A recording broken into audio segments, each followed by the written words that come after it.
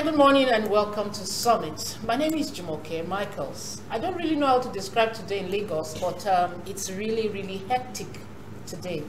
You're welcome once again. Banji, good morning. Jumoke, this is maybe day 12 or day 13 of the End SARS protest, and it doesn't seem to abate yet. However, it's gaining more and more momentum, and it's now nationwide. Celebrities, very high-profile individuals have started joining the train, and we only hope, we pray that government would actually see it as a national urgent assignment to engage this youth and bring this issue to a very reasonable end. The demands, of course, is being expanded, and we don't really know what will be the latest addition to the demands. But this morning, okay, I spent because I left home very early, 5:30, and I got to Ikeja by 6:37. But I couldn't gain access. It was already the road. In fact, the protesters were already on the road, and I couldn't gain access to this office. But that's as bad as it is. People traveling to Ireland and all that. I'm sure many people did not get to the office today. So it's a national lockdown, and they pray. All right, and then we also have same reports from other states, especially Abuja, Benin, and Ogun State, that all this, the traffic, the heavy traffic is same because of the presence of the protesters on the roads. But we believe that the government will really actually do what they are supposed to do. So that's our focus on the program this morning. We're talking about agitations expanded to accommodate other demands. Like Banji said, the demands are expanding. It started with just End SARS, but today it has accommodated so many other national issues. Well, joining us on the discussion today, we have Sir Justice Ugwuegbu. He's a human rights activist and an attorney at law. Good morning, sir. Good morning. It is my pleasure once more. We know you have been at the forefront of this fight for a long time. Yeah. So it's be right to call you an activist? Yeah. That's what I have been. That's your life. Yes. Because you see, anything you're doing in life, many things, at times it has to be a calling. I think it's part of my calling to be a lawyer, to be a human rights lawyer, to be an activist, especially for the benefit of others, to give voice to the voiceless, to speak for people who cannot speak for themselves, especially in a country where we operate with a high level of impunity. And today, I am happy and I thank God that our people have woken up. I hope you didn't walk too much to get here this morning. Well, I am, will I say I'm lucky, because many of the protesters on the road, they know me. Okay. So anywhere I go to, as I was crossing, but I have to park my car very far to take, it was even a bike person that volunteered to bring me here. Even he couldn't also have access here. He has to drop me somewhere. I have to trek that. But this is not the first thing we are trekking. We've been doing that since 2015, if you remember. In fact, we even did a similar thing in 2012, you remember? Yeah. Occupy Nigeria. Occupy Nigeria. But I'm even expecting all those people that did that there to come out now. Where are they? Maybe this one is for the younger generation. No, yes, but the moment, like Banji said, they are the first. Yes, it's getting momentum. People are beginning to join. That time we'll call it Save Nigeria Group. Are we no longer ready in saving Nigeria? This is the time to save Nigeria. It is now or never. All right. Well, the Minister of Information and Culture, Alhaji Lai Mohammed, actually came out yesterday, on 2 days ago, on the national television, saying that those who actually started this protest meant well, and they were very sincere with the protest and all that, but the protest has been infiltrated. The protesters rather have been infiltrated by new people with new vision, new demands, and then new agenda, so to speak. That even those who started it have actually lost control, and that the way it's going, the government cannot fold its arms and watch things go out of hand, because it was actually referring to the ugly incident in Osun State, Osogbo, 2 days ago, where 2 people again lost their lives as a result of, outcome of this, aftermath of the protest. The governor came out to address them, but it became fatal. 2 people lost their lives. So, Honorable, Alhaji Lai Mohammed was actually saying, this cannot continue. And he's saying that it could lead to anarchy. And lead to anarchy. So, what's your perspective on all of this? Is it that youth have lost control, those who actually started have lost control because they don't have leaders, so to speak? They said they don't want any arrowhead. They want everybody to be involved. Is it that that's part of the problem? You see, the truth is this is part of the problem we're having in the nation also. Alhaji Lai Mohammed is a Nigerian. He has his children, despite the fact that they may not be living here. But the truth is that we are all Nigerians. I'm aware he has children here. No, I don't want to go there. I said, despite the fact that they may or may not be staying here, but they are all Nigerians. First of all, our identity still bears Nigeria. We all have the green card of Nigerian passport and all the rest. Now, a rider to that, he should have come so open to say that it is now being politics. Because that's what he's trying to refer to. Let's be realistic to ourselves. Alhaji Lai Mohammed was one of the people that did 2012 protests. You remember? He was also in the forefront. So why is he complaining? You see, I don't know why people, well, I don't blame them. We were taught stable manners when we were growing up. They say you don't eat and do what? Talk. At least that's what they are doing. Many of them today that are in government, they are eating. So that makes them, they are not more talking what they are supposed to do. In 2015, when he was on the other side, was he not talking? Now the youths started with NSAS. And the thing is gathering momentum. You and I, you see, let us break it down here. Yes, NSAS. But remember, before anything happens, there must be a catalyst that will trigger it. If the welfare of the police officers are well taken care of, many of them will not be doing these things they are doing. Go and check the police barracks where they are living. How many police officers can afford to send their children to a good school? When the government has killed the government schools, it is now private schools. They were looking for ways to survive, to make ends meet, and all the rest. And that is why you see some of these things. The major rot of this thing is just about bad governance. If you remember, in the wisdom of the Constitution, the 1999 Constitution as amended provides that the main aim of government is for what? Welfare and security of the people. In the wisdom, welfare first before security. Because if you have a good welfare package for people, security will be, rot vices will be minimal. But that is what is causing all these things. Because if there is bad governance, it will bring about insecurity. It will bring about ingenuity. It will bring about corruption. And I have defined this severally, that what is even corruption? We say corruption. Check the dictionary meaning of corruption or Google it. If I'll quote, let me quote Black's Law Dictionary, 6th edition, define corruption as any dishonest conduct. This present government today, are they honest in all their conduct? But the major question he asked is that, I think has it been hijacked? It has not. Like Mohammed is hijacked by who? Is it hijacked by the celebrities or hijacked by the youths? Remember that so far you have not seen anybody yet who is not a youth in this protest. 2 of us. So far. And if you look at it, Nigerian population is made up of not less than 70 to 75% of youths. That is why you see all these things. And the bad governance in this country, the people holding Nigeria to ransom, they are less than 5% of the population of this country. So let's see how they win the fight. Okay, maybe one of the reasons why he's saying it's been hijacked is the fact that there's so much funds made available to these protesters. They eat. They we now hear that there's an online Sorosoke radio station that so all these things, when you look at it holistically, you want to feel that there's someone pushing from behind.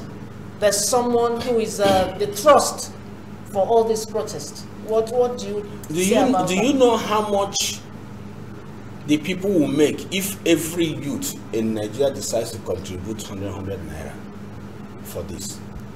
The protest, I assure you, will last for more than 1 year. But remember, what is happening now is because many people, even very soon, companies will start supporting. Very soon, other bodies, private bodies, will start supporting. Because nobody is happy with what is happening in the country. There's nobody. We're talking about food. Many people are volunteering to bring food, bring water, bring minerals, and all the rest on their own. Remember in 2012, when we did the Save Nigeria group, the same incident happened. There was food, there was water, there was minerals, there were beers, everything. Okay, look at it. In Lekki last weekend, the youths has to go and put in, what do you call it? These for people to charge their phones. And they knew that the football something whatever, La Liga and all the rest is on. They have to even do a billboard where people will be watching it, so that you don't have a cause to say you're going home. They see it as it is their cause. I remember somebody quoting Mr. President that he called the youths lazy. But look at what the youths are doing with their hands. Now, if the youths can do this kind of thing, now if they get a little support, and you know, I have been saying that what we need in every government is enabling environment for people to work. Nigerians wants to work. Our youths are very creative to do something. Now, when you see some of the funds coming in, there are so many people individually. If I have up to 10 billion, I will donate it. Because it is for our future and the future of our children. Because my own children will still grow up and have their own children. What legacy are we leaving? Thank you very much. I'm sure you are so very passionate about that, because just as you started by saying that that's your life of activism. Now let's look at this issue a bit more closely.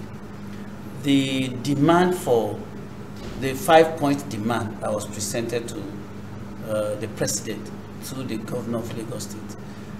3 of them have actually been acceded to, and government has said it was willing to actually complete the 5. I mean, there's no debate about whether government is in agreement with those demands or not.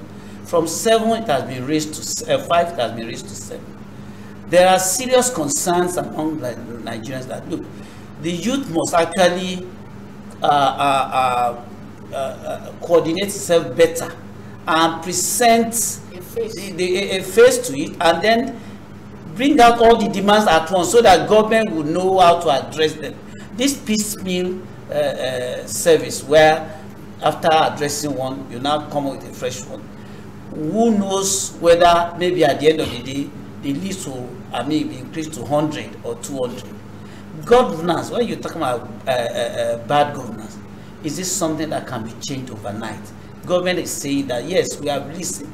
Vice President has spoken, governors have spoken, the National Assembly has spoken. They said, okay, fine, we identify with all this, what you stand for, but give us time to actually address these issues. Can bad governance be addressed overnight? Yes, my answer is a capital yes. How? Fine.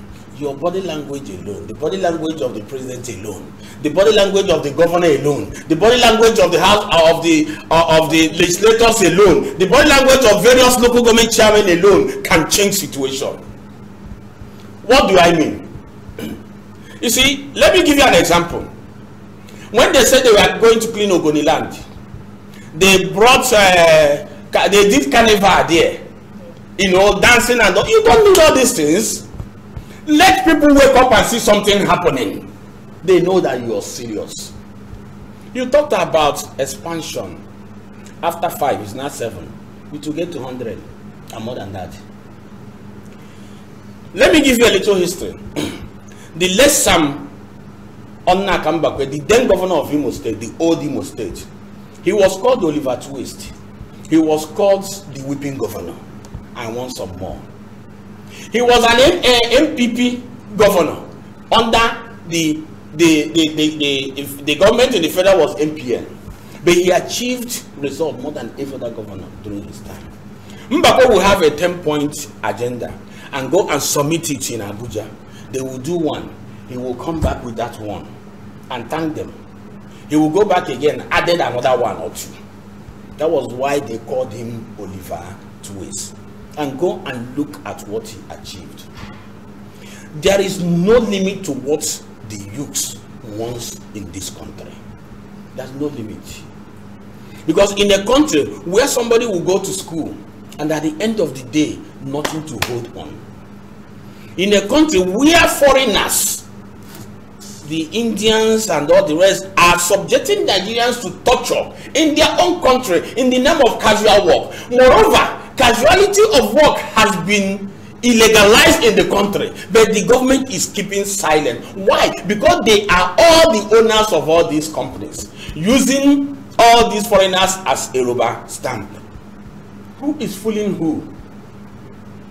I once did a case here with a company where an Indian man brutalized a Nigerian, a young boy, and the boy fainted. When we brought that matter, went to police station. Each time they made attempt to go and arrest the man, the call will come from Abuja.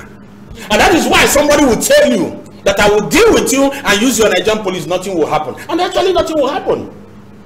The politicians will tell you I will kill you and nothing will happen. And actually nothing will happen. A policeman will tell you I will kill you, I will shoot you and nothing will happen. And actually nothing will happen. In a country where we are all stakeholders, where the citizens are supposed to hold the power, we say power belongs to the people. Is it in Nigeria? Okay, let me cut. Sorry, but permit me to actually cut. You are saying that bad governance can be ended in a day, overnight. Yes. Now, what more do you actually want in terms of demonstration of sincerity? The governor of Lagos State, Governor Sanwo-Olu, was actually at Lekki. You saw him. Yes. You saw everything that happened yes. there. Have you seen the governor of Kwara State? That's Governor Abrasa. He trekked. He was on Okada and all that. He was sweating. Because they stopped him. Now, they you stopped heard what Governor Makinde has said, what he has done over time. Some other governors in the east and the north. Now, the way you say overnight can be changed overnight. And what more body language, what more demonstration of sincerity? In more practical terms. Fine. Because they are not being sincere. I think they are being political. It's just few of them. Let me give you an example. I've always said, if you were a governor, what would you have done? I'm coming there now. I've always said, like in Lagos State, I always see Lagos State as a different body. Because if Nigeria is collapsing, it's Lagos State. If Nigeria is improving, it's Lagos State. That's why Lagos is called the center of excellence. Have you asked yourself a question? Why is it that it was the governor of Lagos State that will first go to Abuja? Have the courage. Summon the courage to go and meet the president. I don't know whether you understand me. It was the governor of Lagos State that was the first person that summoned courage to go and meet the president and submitted the communique. Since that time that communique was submitted, what has happened? There is little... are you saying... I mean, SARS was disbanded. Well, I'm coming. Disbanded. No, you're asking me a question. I'm coming now. Disbanded how? These things are rhetorics. Disbanded on the pages of newspaper. Disbanded and you now brought what is called, it said it's a SWAT or what and all the rest. I don't know where these people, how they reason. Let me give you an example. What we need now is a total overhauling of the security apparatus in this country, especially the Nigerian police. And that can be done overnight? Yes, it can. Let me tell you how it can work. Recall all the commissioners of police of various states. Let Nigerians be seeing what you're doing. Ask them what is happening in your state. There are so many petitions lying in Abuja. I have written some against the SARS operatives in my state. They are all lying there. Some of them are lying before the commissioner of police in Imo State. What has been done? These are some of the problems. Gather all these things. Let people watch. Let people know that you are being proactive. Let people know that you are working for their interest. You said you're a security man. The primary function of the police is for security of lives and properties of the citizens. But it is not the other way around. Now the military is threatening they may come in. Coming to do what? No, Look at the law. I'm coming. Military never threatened. Listen to me. It's okay, speculation. Speculation. But remember that in every rumor there's an element of truth. No, but they have come out and said no. Where that is Operation Combat that has nothing to do with the answers. Why would they do it now? They said it's been there in the This is not the best time to launch it. Oh. Because there will be problem. People are on the streets. The primary function of the military is to guide the territory of the country anyway, for external force. I even have a peculiar question to that military setup, that military program. But let's take a break first. When we return, we'll continue with the discussion. We'll take this commercial break from Boundless Multi-Services Solutions Limited. Please stay with us.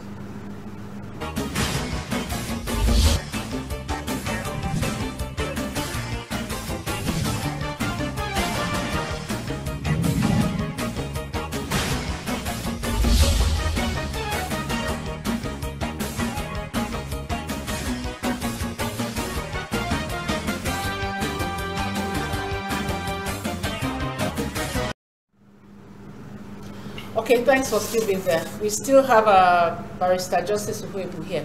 So before we went on that break, we were talking about the Nigerian Army angle in all this, and I have a challenge with the fact that they said they want to fight cyber, they want to be involved in cybercrime, that's their focus this year. And I asked the question that, is it not the same thing EFCC is doing? DSS is doing, the Nigerian police is doing, the ICPC is doing. Why will the Nigerian Army see it as their responsibility to fight cybercrime? You see, because there is so much duplicity of function. And again, because of the way this government is being run, nobody adheres to its own line of duty again. In law, there is what we call ultravirulence doctrine, going above your scope of work. That is what is happening today. And because the government today that's why I talked about body language, because the government allows everything to flow, because they want to intimidate everybody. But I even remember that last year there was a court injunction about Operation Positive Identification or something from the military, and there was a judgment against them. My sister, let me ask you a question. In this administration now, how many court orders, rulings have been obeyed by this administration? None. I could remember between 2012 and 2015, before the then government left, the NBA even went as far as bringing a register for members to be writing court orders that have been flouted by the government. You don't see such thing today again. How many people, when Shawara went to court and was granted bail, was he released immediately? That is the problem we are saying. Impunity to the highest order. That's what we're experiencing. Look at the military talking about cyber. What is their business? Is Nigeria going to a war outside the country to fight cyber crime there? This is a shame. The kind of people we are serving responsibility to perform in the country. Like you said, we have the DSS there, we have the SSS to DSS, we have the EFCC, we have the ICPs and all the, even within the Nigerian architectural organogram, this issue of SARS, anti-this, anti-that, anti-this one, anti-this one. There's no unity you don't see in the Nigerian police. They are all doing the same thing. All right, now moving forward now, because like I said, day 13 or thereabouts, and nobody knows that you have even predicted 100-point demand over time. But the Senate president has already said that we are just leaving, maybe exiting COVID-19 gradually, and this one is coming to us. That this alone is capable of hurting the economy and individuals and all that. Now, we cannot continue to inflict so much pain upon ourselves. So how well do you think this can be managed so that it can be result-oriented and it will not be fatal? Well, it's not a matter of, his statement is even an understatement by saying it's enough to hurt the economy. It's already hurting the economy because there have been a total lockdown for some time now. But why will it not hurt the economy? Why wouldn't there be a total lockdown when many people, when some few individuals are feeding fat from the same economy that is owned by everybody? That is what is arousing this anger. There's no other thing. Look at the recent budget. Look at what is budgeted to the National Assembly. Look at what is budgeted to the executive. Their hospital, their housing, their wardrobe allowance, and all the rest. But people are on the streets every day dying. Children are dying. Go to our hospitals. Nothing is there. Go to the schools. There are so many schools that they don't have chairs to sit down. Look at our roads. Our roads have become a death trap. So which one do we talk? The worst of it all is hunger. As at today, a bag of rice is about 37 to 39,000. A bag of rice. And you are begging minimum wage to how much? 30,000. Now tell me how a family of 4, 5, 6 will survive it. Is rice the only thing they are going to eat forever? Look at what they did during the pandemic. They said they were giving palliative. They politicized it and all the rest. But look at the kind of food that were being shared to these boys now because of passion. I give kudos and I thank the governor of Lagos State for doing what he did. You see, right from time, I've seen that man as a noble person. Let me just say it. Because like I said, he was the first person to summon courage to travel to Abuja. In fact, when he was even talking to the president, you can see how he was jittery. Because to him, I believe, what can we do now to cushion the effect of this thing? And I also understand he has set up a judicial panel of inquiry and all the rest in Lagos State and some other things. I will not be surprised if he has even gone ahead to unmask the names of the officers behind the I'm coming there. killing. I will not even be surprised to discover that he will be sending food materials to those people. Because let me tell you one thing, injury to one is what? Injury to all. He is a Nigerian, he lives here, he has his own children. Let me tell you one thing, one bad thing about bad governance. If you feel it's not affecting you directly, it's affecting you indirectly. Ojukwu wrote a book because I'm involved. Directly or indirectly, we are all involved. You have brothers, you have nephews, you have friends, it will even affect. So why not? But is it not curious to if it affects all of us? That some people are actually being sponsored, so to speak, to attack the protesters, the genuine protesters. That is, of course, there have been deniers here and there. That is, but these Nigerians, are they different from the ones that protest? That is, so what do you think is responsible? Because they always blame everything on leadership. What about the followership? Fine. That is tell you the ingenuity of people. Now remember, some of those people that were caught were interviewed. They said they were paid 1,000, 1,500 by people to go and attack these people. There are people who did it. Those people that contracted them are the people that they are the enemies of the country. Remember, as I speak to you, this protest, there's no leader. And why there's no leader? Because once you get you can identify a leader now, the government will want to use that person to compromise. But I am so happy that for the first time in the history of this country, no tribal sentiment, no religious sentiment, no ethnic sentiment. We are all Nigerians. I remember what Dino Melaye said one day. Can you say that again? Yes. Because I'm aware, you and I are aware that a group, as we are talking, a group in the north is also saying, leave SARS alone. Who are those? SARS are, oh, you are aware. Yes, not just northern governors, northerners. I mean, are you aware? Nigerians living in north say, I know. SARS has worked. Are you aware? Are you aware that all these states, all the northern states, there are still these protests going on? It's the same thing we are talking about, people sponsoring these talks to attack these people. Those people are also sponsored. They are being sponsored. But it's unfortunate, but what you should understand is in every society you must have the good, the bad, and the ugly. But once the good tidings is higher, they will always surpass. That is just the thing. So, for example, people are waiting for Lagos State to kick off, to do it. And immediately, Sanwo-Olu started doing what he was doing, the good thing he was doing. Other governors joined. instead of coming to attack, they now joined Sanwo-Olu. For example, in Anambra State, there was one popular former SAS commander that is being mentioned, one somebody one for. He has retired as SAS commander and given appointment by the governor of Anambra State. But as I speak to you, the media and message had it that he has been relieved of his duties, and almost, I don't know whether they've arrested him now, because the governor said he will face prosecution. Well, I heard about the news that he escaped.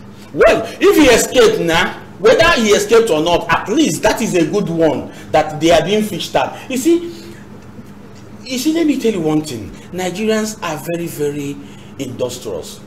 Did you ask yourself, are you not surprised how they went to discover, to fish out all these officers in all the states and publish their names with their pictures and everything? And none of them have come out to deny it.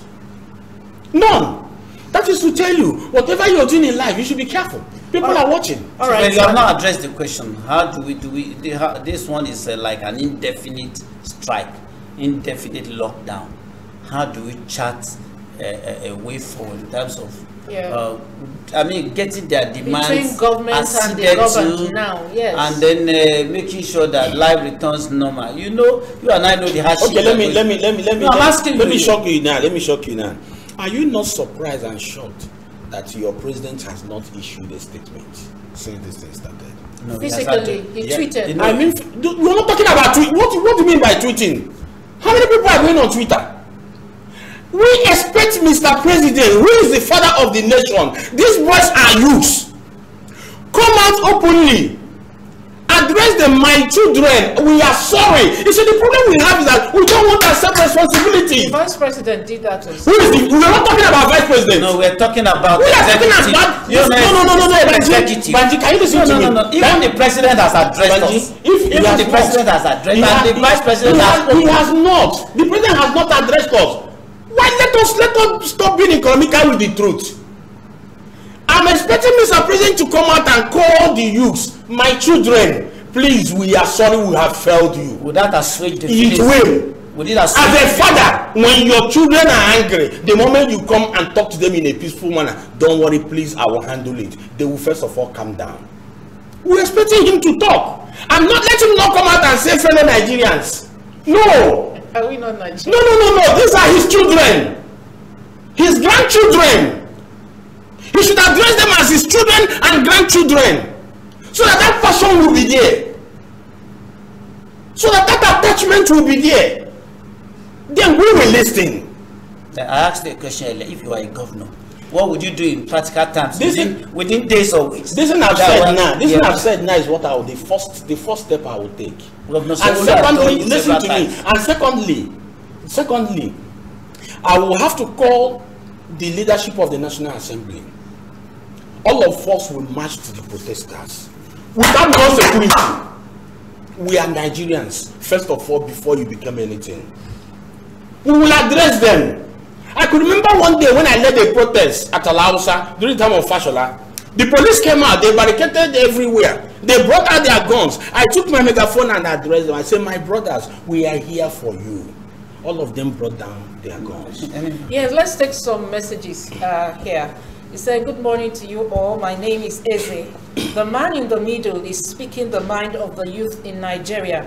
Please, you need to know that we are sitting on a time bomb which is waiting to explode one day.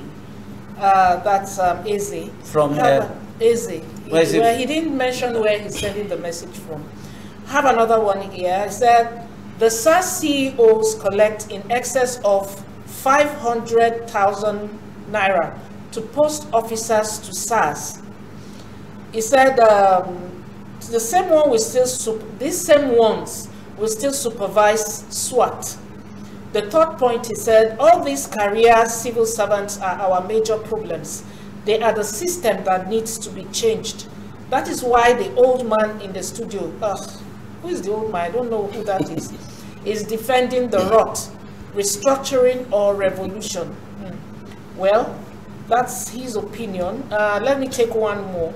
The problem of Nigeria revolves around the ruling class. They remain the worst set of SAS. all patriotic Nigerians should join the agitation for a better Nigeria.